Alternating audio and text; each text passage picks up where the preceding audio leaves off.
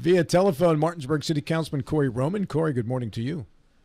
Good morning, fellas. And, I was excited to hear that you all had started with, all the things that interest me the most. Food, clothing, and honestly, you introed last night why I'm not in the studio today, because I was up until 11:15, 11:30 watching the vice presidential debate. Oh, nice. Now, Cory, were you at all surprised to find out that you were on the program yesterday at 8:05? That was intentional, right, Cory? That you said vice presidential debate. Yeah, you meant presidential debate. No, I think he meant vice president. Yeah. It's an audition to be Trump's number 2. Yes. That's seriously how I see it. I mean, that's Trump is so demanding, and so not demanding's not the word, but so commanding of the base of the Republican Party that I genuinely don't even see why those folks are up there debating, and unless it was to see who's going to get the vice presidential slot or some type of appointment down the road. I don't think it's any of the people that were on stage last night. I think it's his daughter or one of his sons. To be vice president? Yeah. No, yeah. I don't see that happening. Oh yeah, the Trump dynasty. It doesn't end. Interesting take. He just stays in office forever. Night, I mean, that's a good play, isn't it? I heard a theory, and I can't say where I heard it. It's one of the news feeds I get, that the Fulton County trial is what's going to bring Trump down because they have cameras in the courtroom, and as opposed to on the federal level where everybody gets to spin what happened. In Fulton County, we'll be able to watch Trump as a defendant sitting at the table doing defendant-y kind of stuff, and that will take the wind out of his again. They don't get it. That's not going to do nothing but bolster his case. It's hard to sit there for 6 months and look strong. Yeah, that's the ultimate weakness, actually. Yeah, I'd say today when he's going in this complex, which is a lot different than a federal courthouse building, to be arraigned and and go through the booking process. I think things might change internally. Not externally, it's going to be the same Trump that we've always seen, but I think today's going to be hit a little different. I want to go back to the vice president thing here, Cory. Right? So why do you pick a vice president? You pick a vice president to help you win. Yeah, you pick a VP to help you win a state you think you might not win, or someone who gives you something that you don't have within your party, right? So what is it that Trump what state is a borderline state that Trump would need to win that one of these presidential candidates could bring to him? What other candidate on the stage last night can bring something to him that he didn't have already? He doesn't need any of these people. That's why he says he's going to pick a son or daughter. And I get that argument, but I still sit on the fact that I don't know that is his thought process. I think that genuinely he looked on that stage last night and was looking for who was going to defend him, who was going to kind of carry his flag in his absence. And I know you all probably watched it as well, or at least the recap. But I would say the one person that really was carrying his flag was Vivek. But I don't see Vivek being a viable Republican, even vice presidential candidate, right? Let alone a presidential. And there's a difference between. I get your argument. There's a difference between carrying somebody's flag and carrying somebody's water. He's a water carrier. Okay. Now, if you look back at the Republican convention when Trump was nominated, who gave the best speech? If you remember, who gave the best speech of anybody, period, who was on that stage? It was his daughter. His daughter gave the best speech of anybody that was on that stage. That was 3-4 days, whatever it was. I just don't think. Besides him, of course. So let me go ahead.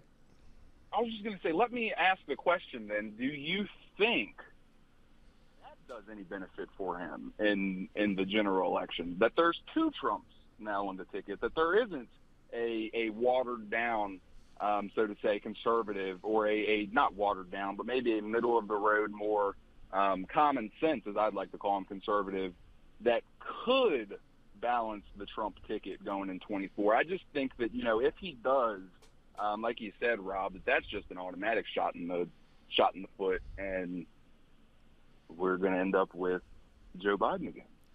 See, I don't think Trump's going to be the nominee. Oh. I think that he's got too much baggage. I think that he only, 90 different counts. He only has to be convicted on one of them.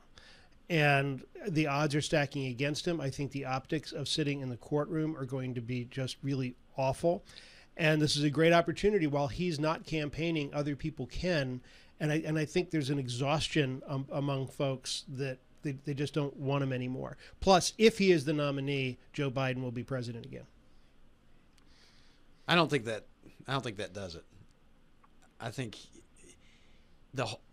all the air is sucked out of the room by a truth social post or a mugshot or whatever it is. All the media, the apparatuses are pointed their cameras at Trump, and how could anybody else get any sort of traction? And he's not, his committed base is not going to shake away from that. So he did the interview with Tucker Carlson prior to the debate last night.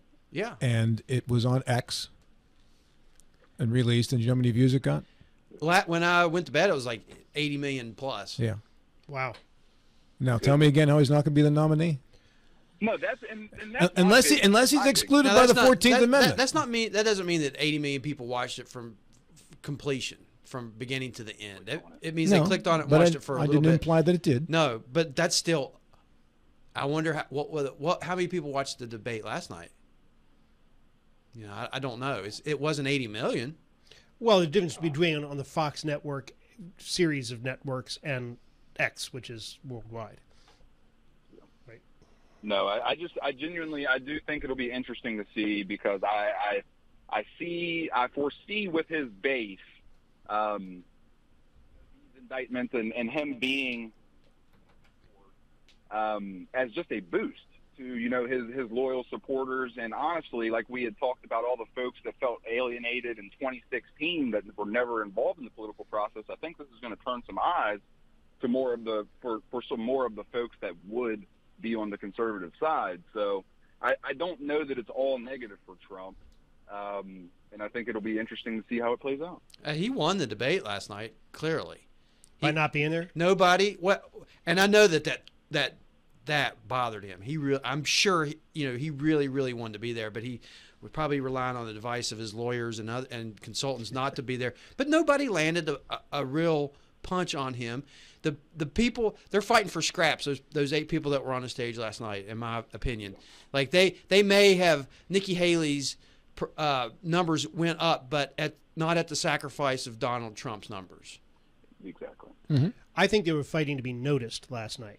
It was a big field of people that I had never heard of. I thought the North Dakota governor, I've forgotten his name 3 times. Burgum. Ron Burgum. I think that he stepped forward, and I actually liked what he had to say. I think Vivek was certainly the most vivid of the people who were up there, and I thought Nikki Haley did a good job.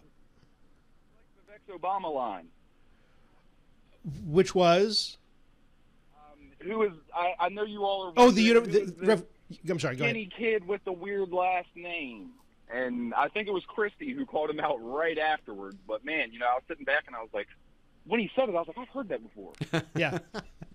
And then Chris Christie said it, and I was like, ah. Well, look, Obama's heard it before. Obama's line when he said his middle name was Hussein. He said, "Obviously, my parents didn't know I'd one day be running for president." Well, "Make America Great Again" isn't Donald Trump's. That was recycled from Ronald Reagan, and that's wasn't too. Nope.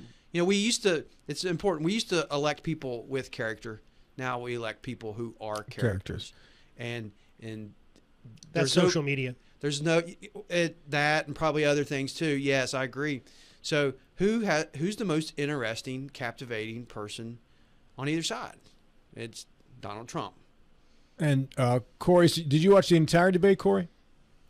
I watched it all. Hey, your phone line is kind of fading in and out. There's times when you're strong and others when you're kind of lower volume.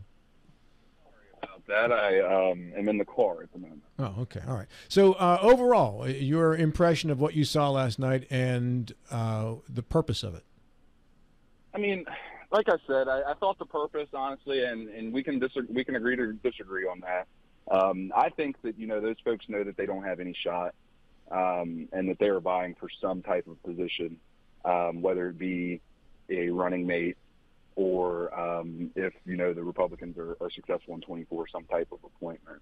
I thought that, when it was on substance, that it was a good conversation. But, I understand that the days that we're in with today's media, all of them made sure to drag, the Biden administration and Democrats in general every opportunity they got, which I expected completely. But, I thought it was interesting to see, different conservative folks on the stage debating issues when majorly all we get to hear from is the so to say loudmouth of the party on both sides. Well, if the goal was to be on the ticket to be a vice presidential candidate or get a nice presidential appointment, I have to say Chris Christie sucked at that job.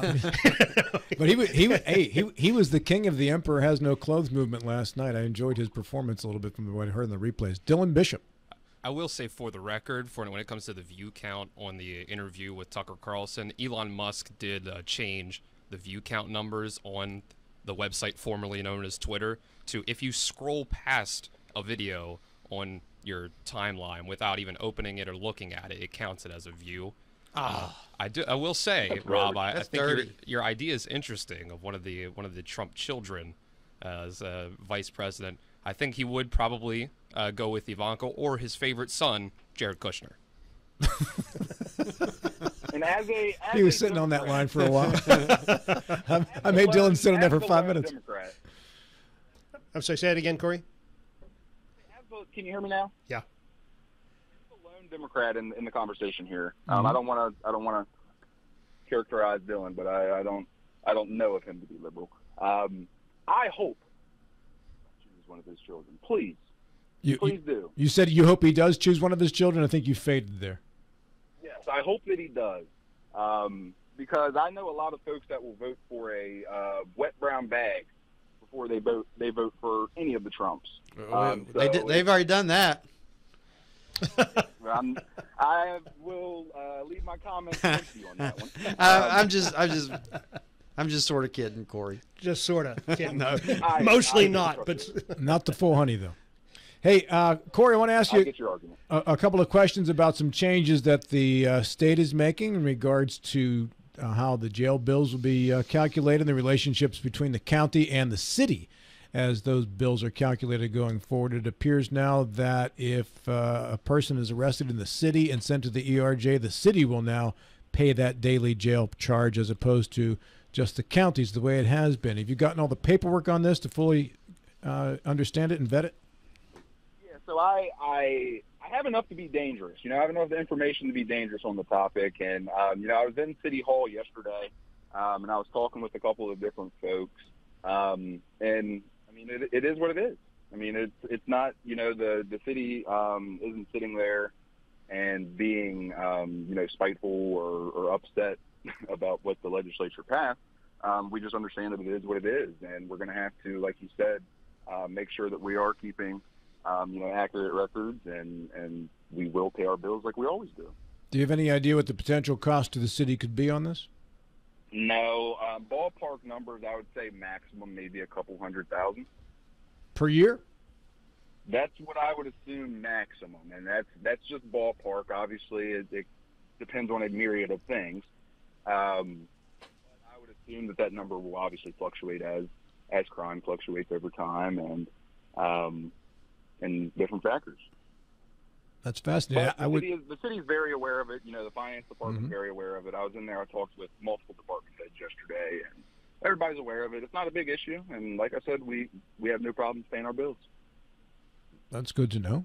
Matt Harvey, as a prosecuting attorney, do you see this coming into play at all, previous to the way that it has been structured before? Do people wait for someone in the city to go out into the county before they get arrested so that the city doesn't have to be responsible for the bill? Well, I think what could potentially happen is there might be more summonses issued and more tickets issued in lieu of arrest, and that way you don't get the front end charge. And I've talked about this with one of the police chiefs in Jefferson County, and I haven't really looked into it. So, Cory, is it your understanding that if, let's say, someone's picked up on destruction of property charge, arrested by Martinsburg City Police, and and then 6 months down the road they get sentenced to 3 days in jail. Yeah. But they were given a PR bond at the beginning of the process, but then they're sentenced to 3 days jail because they do something stupid in between. Yeah. Would the city? Is it your understanding that the city pays that 3 days at that point? It's my understanding that the city will pay the bill for arrests that are made that could have been ran through city courts but were not. That's my understanding. So a city could just basically strip their municipal code down and leave it to like speeding tickets and parking issues. They would, but then that would in turn increase the cost that they are going to have to pay out. Like in the city of Martinsburg, I mean, we run everything, and I had a conversation yesterday with folks from the court system and law enforcement that we tried to run everything that we possibly can through our municipal courts.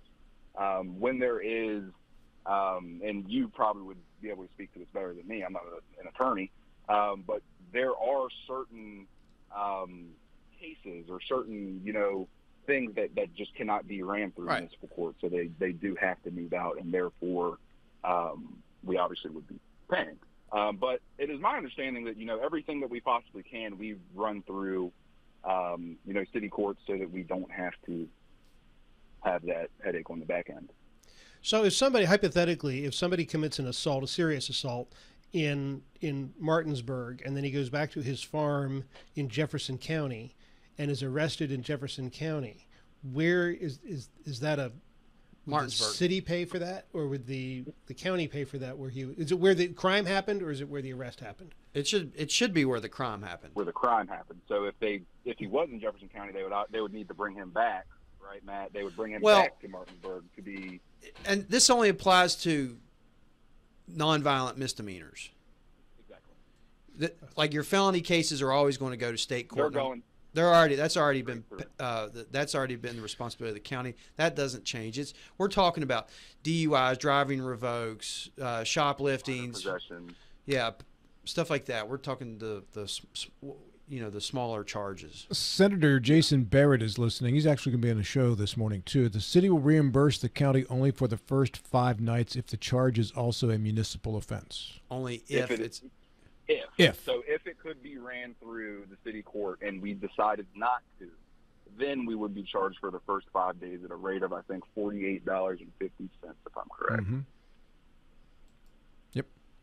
All right. Thank you, Jason. I mean, it is, like I said, it is what it is. The city has no problem paying their bills, and we understand that. I think that there are municipalities throughout the state that are, taking advantage of the state courts. So I understand it. There's no hard feelings. Can we shift gears a little bit? I want to talk about the opioid settlement money. Do we know how much Martinsburg is going to get out of that? No, I could probably get you an answer on that, but I don't want to throw out a number and it'd be completely off. I'd like to have the actual number. Is there a wish list that of whatever the 100%, what the block of money, whatever it's going to be? Is there a wish list that X percent goes to one priority versus another? Has that been discussed? No, that has not been discussed. I'm sure that it has been internally to initially see what the options are going to even be for that money. I don't think it's just going to be a blank check. I think there's going to be a lot of stipulations to it on how it can be spent, which rightfully so. But I think we're just going to have to wait and do an internal process and then see how much money actually does come in and distribute it appropriately. And as the COVID money has expired over the last year, I guess, has that left any holes? How much less money does the city have now than it had during the fat COVID years? Well, I mean, the COVID money was allocated for various projects throughout the city. A lot of law enforcement and public service projects as well. So I wouldn't. There's whole. Obviously, that federal money fattened the coffers a bit, but the city has known, obviously, throughout time that these federal dollars are just going to be licenses to where, you can do more things. But now that we're back into a normal flow, I think we're just fine operating, back on our regular budget. Cory, any new news on the Lambert situation? Yeah, so I had a conversation yesterday as well with some City Hall staff. It looks like we will have some numbers coming in at the end of October on all of the various different things that could happen out of that site. They're doing various site, planning and research and feasibility studies and all of that stuff right now. They're going to work up some numbers within the next couple months, and they said they're going to get back to us at the end of October. So hopefully November, going into December, we have at least some idea of what the cost looks like moving forward. And like I said, if it do come in, and I'm assuming that a full aquatic center is going to be a pretty penny, the city will be looking for partners. And we do believe that, if we all come together and throw some money in, that we can have something amazing out there. But like I said, that is just for the high end. We're going to see how the numbers come in, and then we'll process it out then. When does your term? Go ahead, please finish, Cory. Yeah. I was just going to say I wanted to plant that bug out there, because I know we have county commissioners, we have state senators, delegates, we have CVB members, Board of Education members, all listening to our program, and all have expressed in some way, form of opinion, or at least most of them, that Lambert Pool should be opened. So we'd love to see some partners in our community. When does your term expire, Cory? It is June. So next summer. June of 24. And you are not seeking re-election, correct? I am not seeking re-election to the Martinsburg City Council, no, sir. Will the Lambert situation be your number one priority until you are out of office? I wouldn't say that it's my number one priority, Rob, and that's just because there are a myriad of things that are going on within the city right now. I'll tell you that it's definitely on my top priority list. Mm-hmm. But we have a lot of good things going on in the city right now. City Hall renovation that's going to lead us forward for the next 20, 25 years at least, in my opinion. We have a public works building that's being built.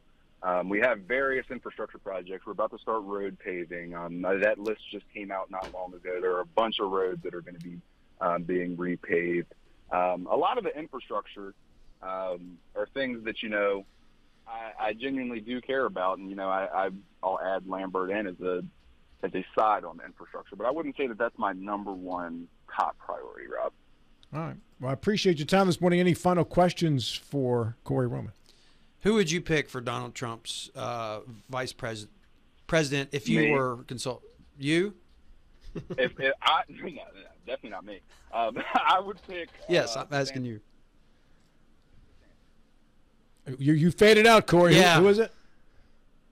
Ron DeSantis. Ron DeSantis. Yeah, that would be interesting. Because Trump calls him Ron DeSanctimonious. So. But from a Trump standpoint, he might as well go ahead and shore up the second competitor. So that he can't. They're both from the same state. Florida. I guess we're just gonna have to wait and see, fellas. I don't know. Yeah. Maybe Rob's idea of him pulling one of his kids. I think it's Ivanka. I got a question for you. When Rob asked you if you're going to be running again, you said very specifically, "I will not be running for Martinsburg City Council again." Does that opening a door that we're not aware of yet? Listen, fellas, I'm going to give you the Joe Manchin answer. Over the holiday season, my family and I will sit down and we will come up with some decision. You've already and but you've already committed to not run for council. I have told you that I am not running for city council, but there are a myriad of offices that are open. So we will have a decision come New Year. All right.